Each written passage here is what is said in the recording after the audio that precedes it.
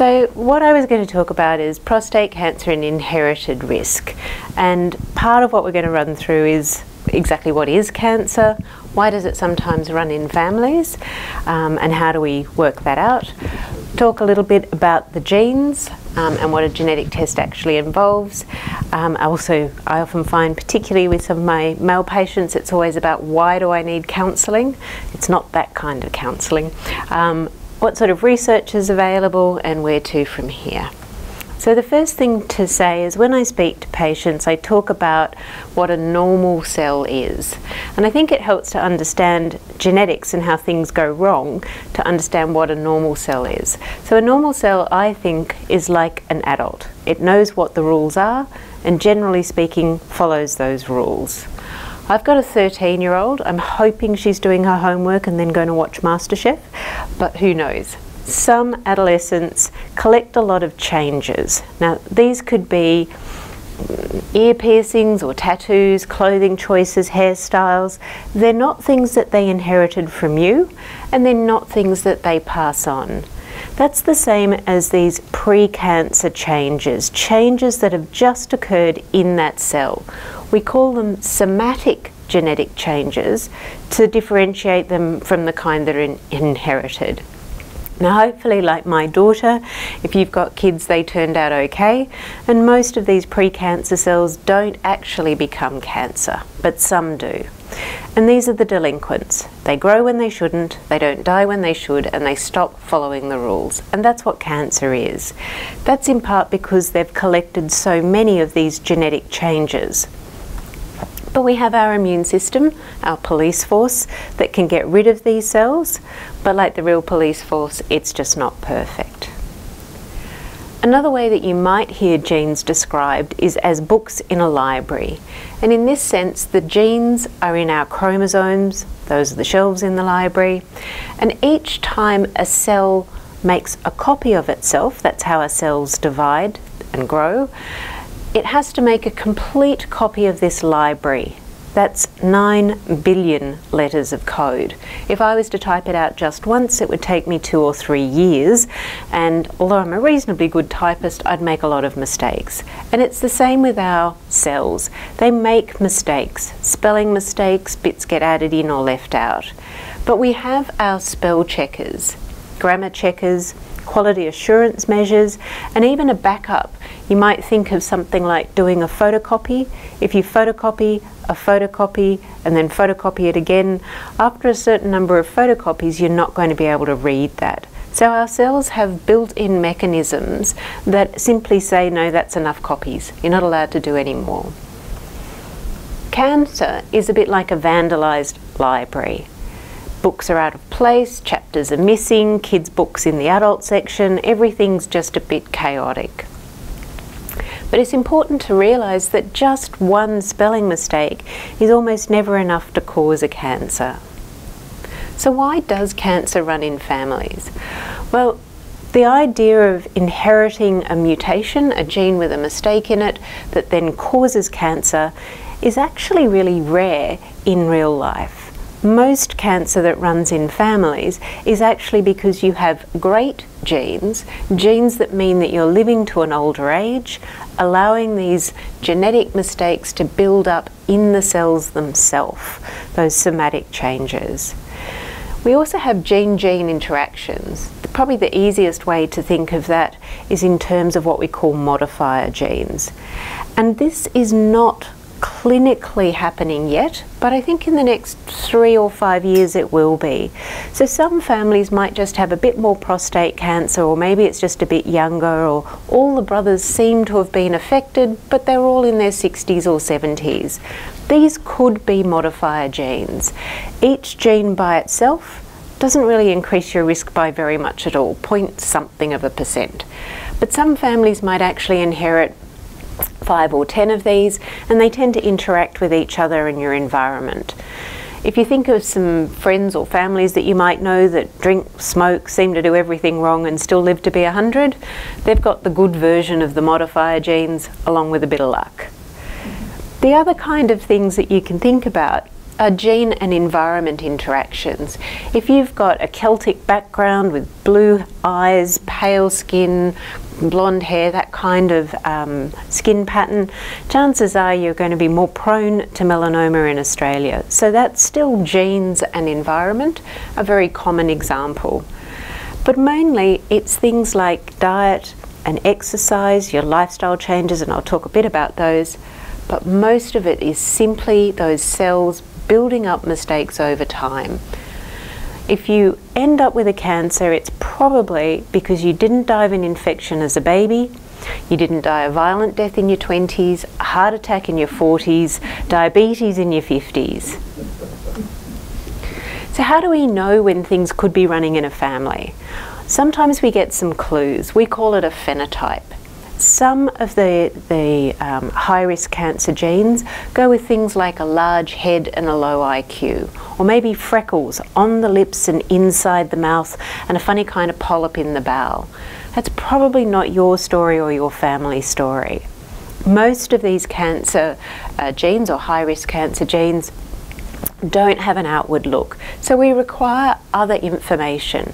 Family history, for example, how old people were, how many cancers have occurred, that sort of thing, as well as how many people didn't get cancer. If you're one of 12 kids, chances are there'll be more cancer in your family than somebody that's one of 1 or 2. We can also do some testing of the cancer. Now, in this way of getting clues, I'll talk a little bit about Lynch syndrome, which has been discussed in the setting of prostate cancer, although it's not really a big cause of prostate cancer. So what are these clues and how do we recognise them? This is one of my favourite slides, so some of you may have seen it before. Just because there seems to be a pattern, shrinking women's underwear, doesn't mean that there is a link, increased temperatures. So how do we actually look for these links? We do something called a pedigree. So there's a family history questionnaire on our website, the Sydney Cancer Genetics website, and you can download that, fill it out, give it to your friends, whatever. And what we do with that information is draw out a pedigree. Girls are curvy, they get to be circles, boys are squares. Now, for some reason, people seem to think you inherit prostate cancer risk genes from your dad and breast cancer risk genes from your mum. But you'd know you get half your genes from your mum comes over in the egg and half your genes from your dad comes over in the sperm. So you get 2 copies of every gene. Well, if you're a woman, you get 2 copies of every gene. If you're a man, you get 2 copies of every gene except the X and the Y. So when people look at family histories, often I'm only ever told the mum's side. And a family story like this is not a high-risk family. Breast cancer, the average age is around 60. The risk starts to go up in the 50s. That's when we start our screening.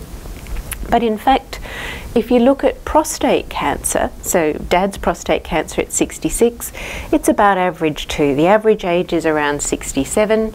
And if you look at people by age group, about 6% will get a prostate cancer by age 65. But if you live to be 85, there's a 25% chance. And that's what we were talking about before. One of the biggest risk factors tends to be living one of those long, healthy lives. In terms of your risk of dying from a prostate cancer, it's not that great, 4%, which is actually relatively small compared to some of the other cancers that I deal with. But at the same time, it's a fairly large proportion of all the cancers that men are diagnosed with. So at the point that you're doing a family tree, it's important to get dad's side of the story. Now in this particular family, you can see there's a couple of breast cancers. On the surface, that's not particularly concerning. That's about what we would expect. Almost 1 person in each generation. There's about a 10 to 15% chance of getting breast cancer if you're a woman. Cervical cancer, you might know that this is caused by a virus, and then we have a vaccine for that now. But prostate cancer at 48, that's pretty young. That sets off alarm bells for me. The other part of my job is to actually try and track down and confirm some of these cancers. And there's a very big difference when it comes to genetics between a woman's cancer, whether it's a uterine cancer, a cervical cancer, or an ovarian cancer. In fact, we offer genetic testing in the public system even to all women diagnosed with ovarian cancer at 70 or under. So if there's ovarian cancer in a family, that family should be seen. So this is actually a higher risk family. We're not sure yet, but it's certainly ringing some alarm bells for me. So what actually is familial prostate cancer? It basically just means there seems to be more in the family than we think. It seems to be running in the family. When we do our genetic testing though, we only find a very small amount is due to the genes that you might have heard of, BRCA1 and BRCA2. Now you can say BRCA or you can say BRCA. It simply stands for breast cancer 1 and breast cancer 2, but they are linked to other cancers as I'll discuss. There are some other genes that we're discovering, but most of our familial risk, people who say, gosh, you know, it seems like my brother and my uncle, we've all had prostate cancer, we're not able to explain why that occurs at the moment. In terms of how many prostate cancers, this is a little bit old data, which is why I put it up. We used to say that 2% of prostate cancer diagnosed under 55 was due to a BRCA2 mutation. As genetic testing has become cheaper, we've done a lot more of it. There was a study published about 1.5 years, maybe 2 years ago now, that looked at metastatic prostate cancer. So cancer that was behaving a little bit more aggressively, or quite a lot more aggressively actually, than the sort of prostate cancer that we usually see. And when they looked at the genes in those people, they found about 10% carried a mutation in one of these high-risk genes like BRCA2. So it's quite different depending on the age and whether or not that prostate cancer is behaving differently. So why do we care?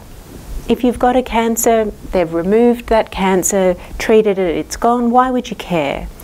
Well, if it is due to an inherited mutation, it means by definition that there are other family members potentially at risk.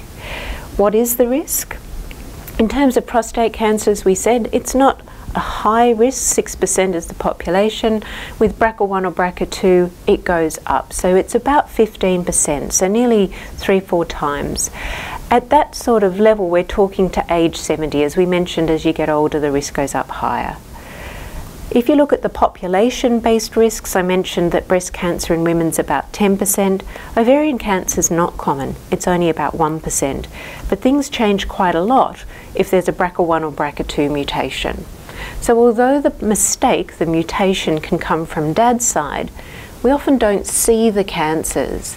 The risk for men of breast cancer has gone up really very much in the case of BRCA1 and BRCA2, but it's still very low. We don't often see the breast cancer, even when there's a mutation there.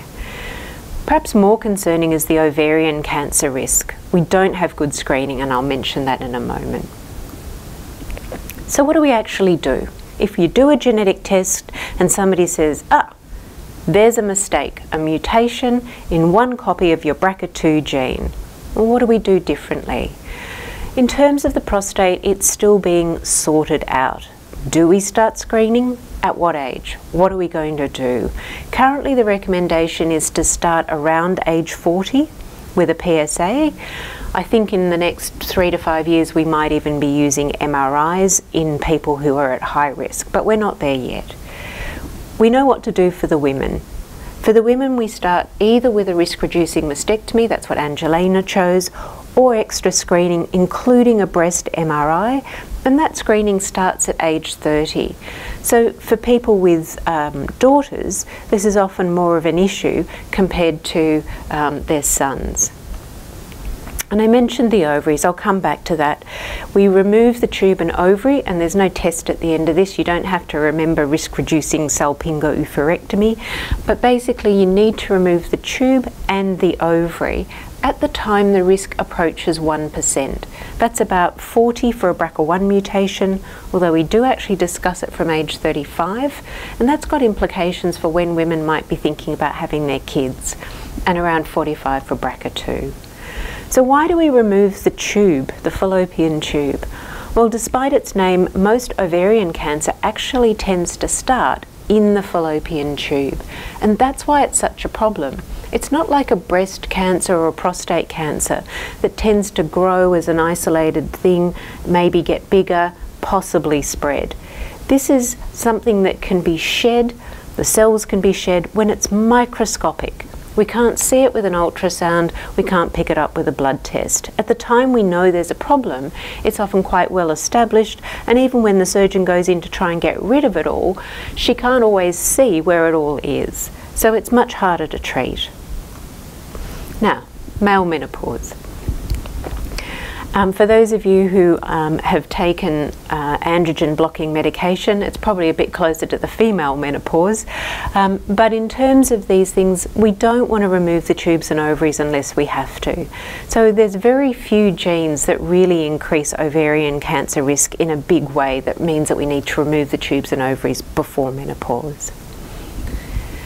The study that they did that I mentioned, where they looked at people who had advanced prostate cancer and they looked at their genes, they found that there was also a reasonable number of people who had this thing called Lynch syndrome. Lynch syndrome increases ovarian cancer and colon cancer risk, as well as uterine cancer. We don't think it really increases prostate cancer risk, but you can see the same changes in the tissue taken from the prostate, and that's why this study mentioned it. The other reason for mentioning colon cancer risk is it's one of the other high-risk cancers affecting men. So some people have had a colon cancer and a prostate cancer. So it's the same story. When you're doing the family history, you look at mum's side and dad's side, and you want to look at all the different cancers. Again, the idea here is to get all of the types of cancers, make sure that you know exactly what you're looking at, and again, it tends to be those young onset cancers that are the real trigger for doing genetic testing. But here we have a sneaky trick. Here we can actually do a staining test on the tumour itself. It should be done routinely, but it isn't always, and so in some cases we go back and ask for that staining test to be done on the stored sample. Basically, if the gene isn't working, then there'll be loss of the protein that that gene makes in the cancer, and that's what this staining test is. On the left-hand side, that is actually a colon cancer, and all those dark cells are colon cancer cells, but the protein's made. On the other side, there's loss of staining, and that's a hint that this could be due to Lynch syndrome. And that's the test they did in that big study, and they found that there were a lot of men with prostate cancer who didn't realise that they had a family history for colon cancer and were actually at risk, as were their brothers and sisters, possibly their mums and dads, and also their children. So what is Lynch syndrome? It's due to a mistake in what's called a mismatch repair gene, and again, you don't have to remember these, and they don't have any fun acronym that is part of their name, but they do increase risk to about 40% in men and 30% in women, unless you do screening. And as I mentioned, there's an increased risk of both uterine and ovarian cancer, as well as a few other things. So what do we do? Well, in this case, we actually start our screening at age 25, because if we can do a colonoscopy, see a polyp or even an early cancer, we can get rid of it before it causes problems. The thing, as we already mentioned, is that the screening doesn't work for ovarian cancer, and with the uterus we tend to remove that after the woman's finished her children around age 40. Okay, enough of these syndromes. Some things should be pretty obvious. And I think one of the things that's often missed out is diet, exercise and a healthy body weight. The reason that diet works is it protects the cells. They simply make fewer copying errors when they divide. Exercise switches on a lot of these protective genes, and a healthy body weight, you'd know that this can increase all sorts of problems. It seems to increase a sort of inflammatory state, and the cells just don't work as well. So we can show on population-based studies that you can decrease your cancer risk by 1/3. Now, some of you in the audience might be sitting there thinking, hang on a sec, I did all of that. And it's quite possible. You may have made way fewer mistakes than somebody else, but where those mistakes land in that library of genes is completely random. Now, if only losing weight was this easy, how to burn 800 calories in just 30 minutes. Makes me hungry even looking at a burnt pizza at this time of night. So what actually do I mean by these mistakes? So our genetic code is actually in groups of 3. And you might know that they're made up of A's, T's, C's and G's. I can think of anything in groups of 3, so I used groups of 4. Here's my recipe. Beat eggs well, then cook. Maybe I'm making a cake, maybe I'm making an omelette. If I'm writing that out over and over and over, and I leave out one letter, the whole recipe won't work. We call that a frame shift mutation, and it nearly always causes problems. What if I make the kind of spelling mistake that changes the code, just one word? Well, beat cats well, then cook. That's not going to be a very good cake either. So sometimes these missense mutations can also be very strongly associated with disease. We also have code for punctuation. So if I change my code and I end up with a full stop, that's not going to make a good cake either. And then there are more subtle changes. Does it really matter the size of the egg? Well, yeah, probably, unless it's just scrambled eggs you're making. So with these errors, the reason I show you this is that we can now do a lot more genetic testing than we used to be able to do.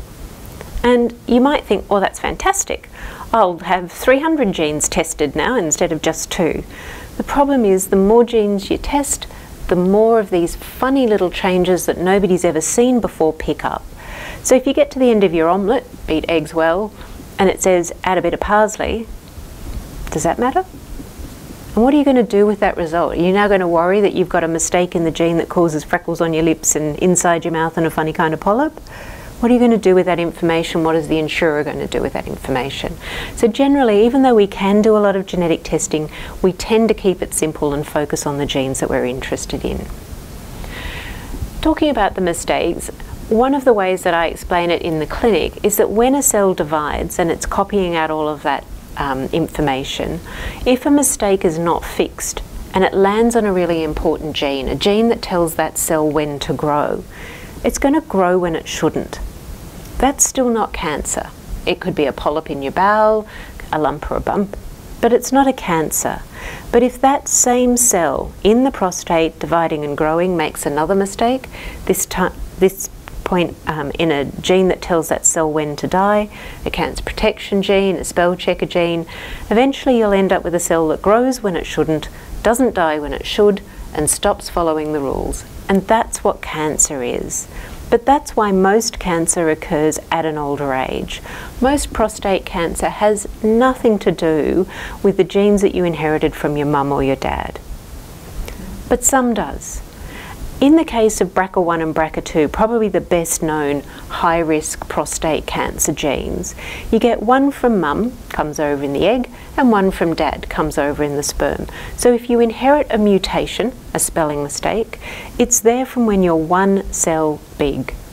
As you go from 1 cell to however many trillions of cells we are, it ends up being copied over and over. So it's in every cell of your body. That's why most genetic testing just needs the white cells, because they've got the DNA. You don't have to go looking in the prostate or anywhere else. In the case of hereditary cancers, you've still got a backup recipe. I'm just going to go back so that you can see this. You've still got a backup recipe that you got from your other parent. So if you're Angelina Jolie, she told everybody she inherited a BRCA1 mutation, and that actually came from her mum, but it can come from mum or dad. That means that she got a backup recipe, a working copy of BRCA1, in this case from her dad. That recipe is working just fine, and her cell can use that. So it can still make whatever that protein was. In the case of BRCA1 and BRCA2, they make a spell checker. It fixes a very specific kind of spelling mistake that builds up in our DNA. If you knock out that second copy, the cell will lose its spell checker. It's not as though the copying gets any worse, but the mistakes build up faster. And that's why prostate cancer under the age of 50 sets off alarm bells for me. Early onset breast cancer, ovarian cancer, and so on. Okay, so how are these mutations, these mistakes, passed on? Well, if you're a man, and you can see why I'm a doctor and not an artist, at the point that you make your sperm, you divide your genes in half. So there's a 50-50 chance if you carry a mistake, and I should point out we all carry mistakes in our genes, we just don't always know about them, they may not always be important. But there's a 50-50 chance that you pass on the copy with the mistake, joins up with an egg, makes a baby. That child, when they grow up, can pass it on to their kids. But there's also a 50-50 chance that you don't inherit the mutation. It doesn't matter how many eggs or how many sperm that child makes. If you don't carry a mutation in your genes, you can't pass it on. So what about genetic testing? Genetic testing just means looking at the DNA. What did you get from mum? What did you get from dad? And as I said, we tend to concentrate just on the genes we're interested in. It's usually blood, because we get a lot of DNA that way, but you can also use saliva because that contains white cells. You look at the copy from mum, the copy from dad, and you're looking for one of those spelling errors or a big chunk missing. If you find it, that's actually when things get simple. You can then do a predictive test in other relatives. You know where to look. Which book, which chapter, which page, and the mistake is either there or it's not. So how do we decide who gets a test? Well, we have lots of calculators and other ways of looking at it. Prostate cancer doesn't score high on any of these, so it's actually very hard to get a publicly funded genetic test unless there's ovarian cancer, breast cancer, colon cancer, or uterine cancer in your family. But the thing about genetic testing is it's got a lot cheaper. Many years ago, when it was $1,650, I had one woman who said, "Oh, well, that's just a pair of shoes." I don't know about you guys and your shoes, but even $450 is still quite a bit of money. So with the BRCA1 and BRCA2 genes, we can test them now for $425. There's even a panel called the Breast, Ovarian, Prostate and Pancreas panel. We're not all that inventive in the area of genetics, and that costs $1,600. The other thing that's new is we can now test the prostate cancer itself. Now you can see that's much more expensive, $2,600. It used to be about $10,000. So the question is, well, why would you do that? Well, most of the time we don't need to. The time that we would do that is if the cancer has come back, if it's very aggressive, or if we just don't even know where this particular cancer started from. That's when we want to test that cancer and its genes. And we're basically saying, what's your weakness? What we know about breast cancer and to a degree prostate cancer is that they tend to follow a certain pathway, whereas lung cancers tend to be all over the place. So this kind of testing is not commonly done in prostate cancer, but it can be.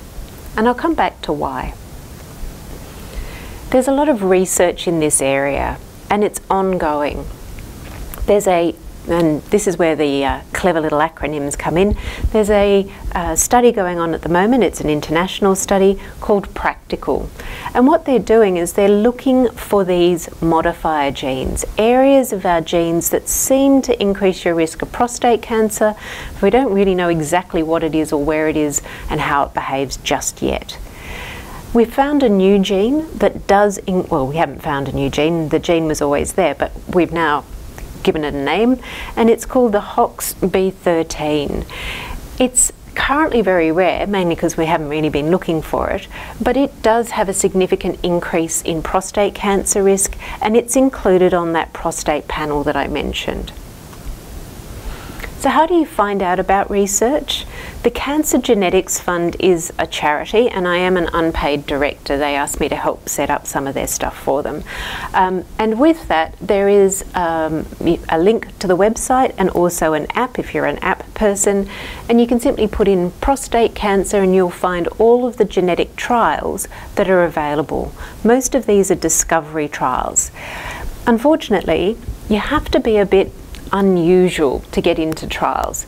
So if there's two prostate cancers both diagnosed at 70, they may not be all that interested. If there's a couple at 50, they might get a lot more excited. But there are trials out there, and they certainly are enrolling people trying to work out what causes prostate cancer and what can we do about reducing the risk. So when should somebody come and see me? Well, the rule of thumb is 3 relatives, 2 generations, 1 under 50, or some of those other characteristics that we spoke about, or a rare type of cancer. So just to summarise, all cancer's genetic. Most is not caused by a gene that you inherit, a gene that you can pass on that has a mistake in it, but some is. And in those families, the genetic testing is very powerful. Not only can it tell us who's at risk and help with screening, it can also tell us who's not at risk, who goes back to being average. And sometimes it can even increase treatments. I mentioned that BRCA1 and BRCA2 are spell checker genes, and there is some information on our website about this, but spell checker genes are important for a cell to fix the mistakes that build up. If you've shut down your BRCA pathway, the cell actually uses a completely different pathway called the PARP pathway. We've now got a medication that can shut that down. Now you've got a cell that hasn't got a spell checker or a grammar checker, and basically it builds up so many mistakes that it dies. So it's very useful in advanced or metastatic cancer. It's funded in ovarian. It's been shown to work in prostate and also in breast cancer, but it's not funded. And the way that it works is that if you block that PARP pathway in a healthy cell, it's got 1 copy that's damaged of BRCA1 or BRCA2 if that's what you've inherited. But as I mentioned, the 2nd copy is not damaged. And so those cells say, I don't care, I'm going to use my PARP. You've blocked my PARP pathway, but I'm going to use the BRCA pathway, fix my mistakes, and continue living. So that's how a PARP inhibitor works. It's called a targeted therapy because it'll only work in those cells that have lost both copies of the BRCA gene. And those sorts of targeted therapies are what a lot of this genetic research is about. The next thing to do is probably just download the family history questionnaire from our website. It's completely free. You can either complete it on your computer or print it out and just take it to your GP. They can have a look at it. As I said, there's certain guidelines that we use. If there's very little family history, everything seems fine, then you know that your family's likely at average risk. If on the other hand there's a lot of cancer, it's very young, you can always come and have a chat with me. Getting into the public system, sometimes there's some delays, but they will see people, of course. It's just a bit harder with the prostate. So you can certainly come and have a chat, and then we can decide whether or not the cost of the genetic testing is the right way to go. Well, I just wanted to ask a question. There's been some publicity lately about them taking some cells out, genetically modifying them and putting them back in, and then they multiply and attack specifically the cancer cells. Could you elaborate on that? Or So I won't in any big way tonight.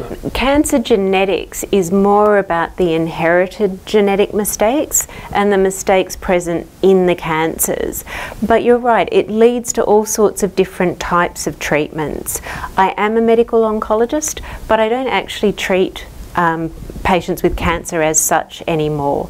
There are some excellent medical oncologists who work at the SAN, and they are involved in those trials. So when a medicine is first found or thought of, it's tested on cells and to see does it work or not. Then it eventually gets tested in people, and those trials you can enroll in. They're usually quite small, and they're really looking to see how the treatment works. Eventually you get the very big studies, and that's where some of these treatments are at the moment. They get published with their results, and then you've got to convince the government that this is a treatment they should pay for.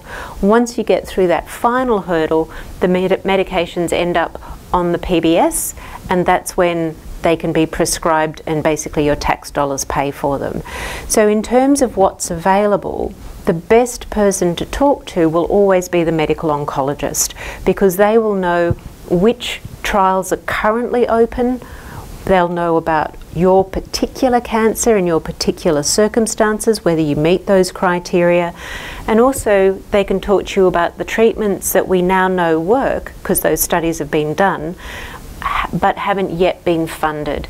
And at that point it's a discussion about how much does it cost, how well is it going to work. So those sorts of treatments where you use changes made to your own cells, they're usually white cells, to attack. Those sorts of treatments have been used in several different types of cancers. There are also, as we learn more about how cancer cells work, there are more targets that we find. So there's lots and lots and lots of treatments. I feel really sorry for the junior doctors who are coming in now, because the words and the names are so complicated. But yes, rather than talk about them today, the best thing to do is, if you're in a situation where the treatment that you've been using isn't working so well and you're looking for new treatments, the medical oncologist is the best person to help you with, and there's a very big research centre at the SAN. Thank you. Is it known whether poisons or poor quality environment is likely to induce an error in the gene, or is that not yet known? So it's definitely known. In fact, if you take smoking and sun exposure, those are the two classic environmental toxins. In terms of smoking, if you look at lung cancers that come from smokers, you'll find spelling mistakes scattered throughout that library, whereas a young person who never smoked, whose cells simply made a mistake and then more mistakes built up, has it's not really a clean cancer, but when you look at the genes, it's very different. So we know that what happens with tobacco smoke and the toxins that are in tobacco is that they cause the cells to make mistakes when they're dividing. And there are different ways they make those mistakes, but you can look for them and show them. When you think of sun damage, the reason that melanomas, basal cell carcinomas, squamous cell carcinomas develop is because those skin cells, as they were dividing and growing, were damaged by the radiation, the UV radiation, the ultraviolet radiation, I should say, and as that happened, they made a mistake. Now, I can pretty much guarantee this is not how it happens, but I always imagine somebody a bit like a monk sitting down in a dark cave trying to write out a manuscript by hand, and somebody's standing there poking them and annoying them, and they make more and more and more mistakes. That's a bit like what these environmental toxins are. In terms of the well-known toxins, we've known about some of these for a long time. Diesel fuels, paint thinners, those sorts of things in high concentrations, which is why there's now rules around how you have to be when you're handling them. But in terms of general toxins, as in the pesticide that might be used growing fruits and vegetables, most of those, they have rules about safe levels. So is that the biggest risk factor? Probably not. We know, as I said, that 30% of cancers are caused through things like not exercising and not having a diet that's high in fresh fruits and vegetables, low in processed foods. So there's lots of information rather than just the toxins about lifestyle, and we do have good information on that. Right. What about living on a busy main road? So again, I think that's the same sort of thing when people ask about stress. Does stress cause cancer? Those sorts of questions. Part of that is, if you look at everybody that lives on a busy road, or everybody that for whatever reason has a big stressful thing, maybe they were involved in a bushfire and the community lost their houses and people. If you look at those people, there's rarely a big increase in cancer in any way that we can really measure it. And I think that's because when you're stressed, you don't eat well, you don't exercise well, you don't sleep well, maybe you smoke more or drink more or whatever else. So there's a lot of other things that come into play. Plus, even if you do make more spelling mistakes, as I mentioned, where they land is random. And so if you look at everybody living on a busy road, some people might respond to that differently, some people might balance it out with a healthy lifestyle, other people might not. It's very complicated to tease out. Ideally we'd all live on lovely tropical islands and eat coconuts and have no stress, but I don't know, I think we probably end up with skin cancers instead. I have something you said just earlier twigged something in my mind. If you've been involved in having radiation for prostate cancer, can that affect your genes? So it can and it does, and in fact that's how it works. So the cancer cells already have a lot of mistakes and the radiotherapy induces more. It's basically like if you think that you've got a program that tells you how to work, if you damage key parts of that program, it'll stop working. And so that's what radiotherapy is designed to do. Generally what happens is some of the healthy cells will be killed, or they can't go on and become a cancer because they're dead, and the healthy cells that aren't killed fix themselves. So they actually use their spell checkers and their grammar checkers to fix those mistakes.